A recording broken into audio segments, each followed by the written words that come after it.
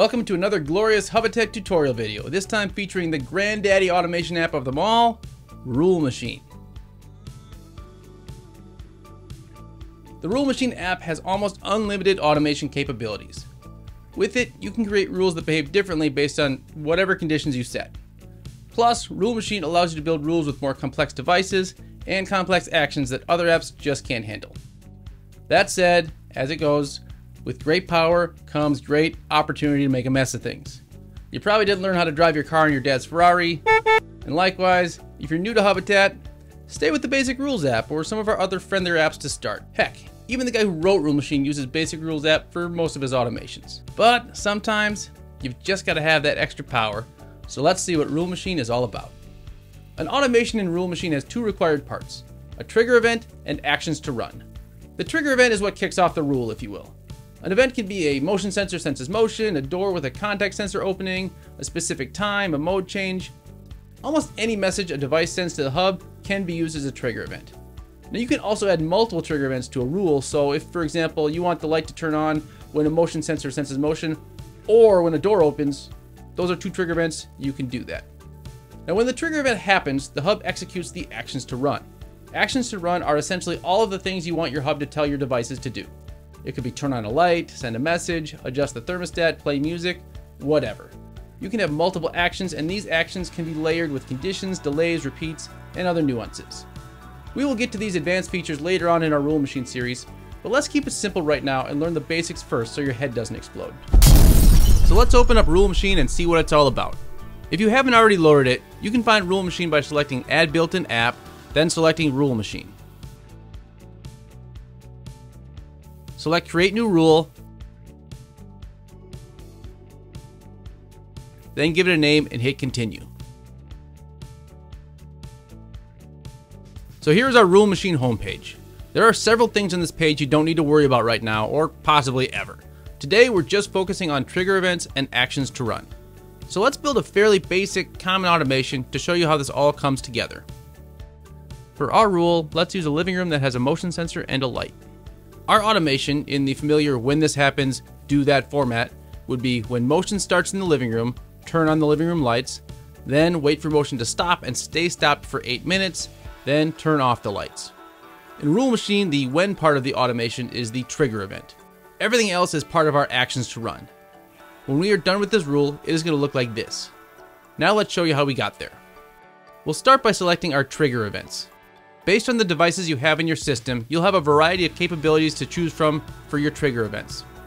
We are using motion sensors for our trigger, so the capability is motion, and we'll select our living room motion sensor here.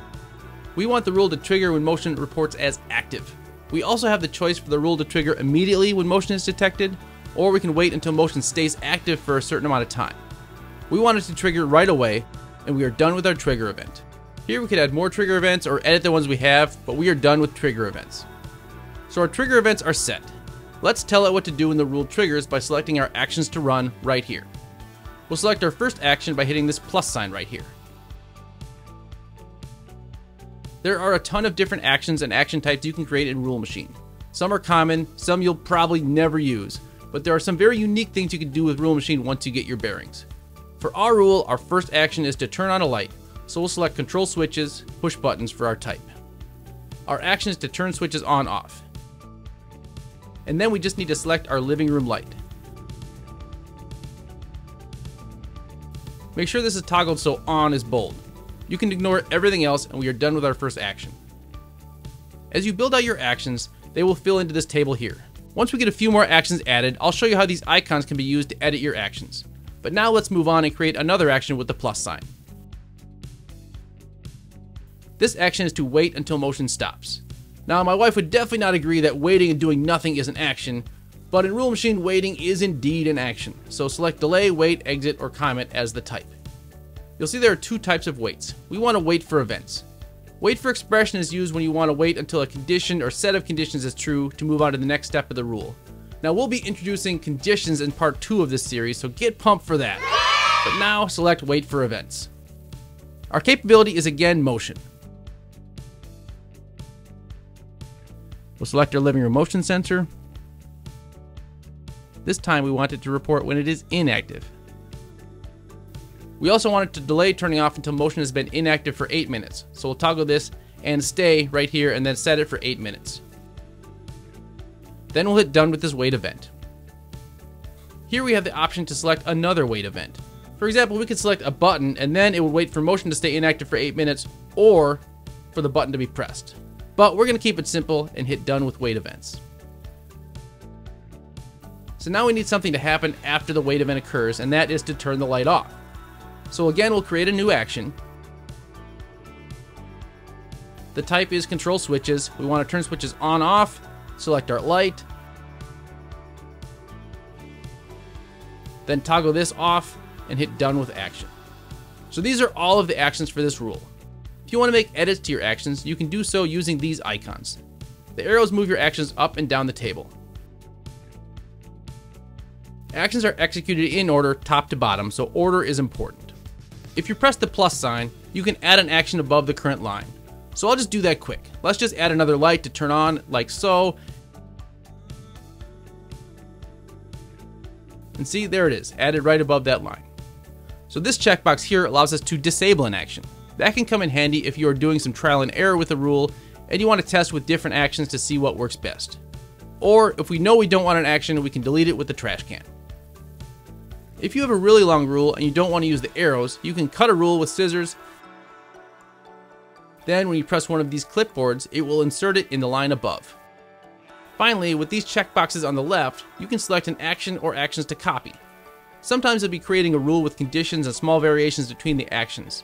With this, you can copy the ones you want, click here to copy those actions onto the clipboard, then click this clipboard to paste them at the end of the rule, or any of the other clipboards if you want them pasted on a line above. We'll show this in a later video. Of course, for any action, you can click on that action to go in and edit it. But for this rule, we just want 3 actions, so I'll delete everything else and hit done with actions. So here is our finished rule. When we are satisfied with its excellence, we can make it active by hitting install rule. When the rule is installed, we can test it by hitting run actions. We can pause the rule, which freezes the actions and prevents trigger events from firing, or stop it, which prevents trigger events and essentially resets the rule when you start it again. If you make changes to a rule, hit update rule to make the changes active. Now you may be looking at this rule and thinking, well, that's great, but I don't want my lights turning on when I walk in the living room in the middle of the day. Well, my friend, it sounds like you are trying to add a condition to this rule. And I got great news for you. Conditional rules are the subject of part 2. So try out some basic automations in Rule Machine first, get the hang of the flow of trigger events and actions to run, and when you're ready to party, I'll see you in part 2. Thanks for watching, and thanks for elevating your environment with Hubitat Elevation.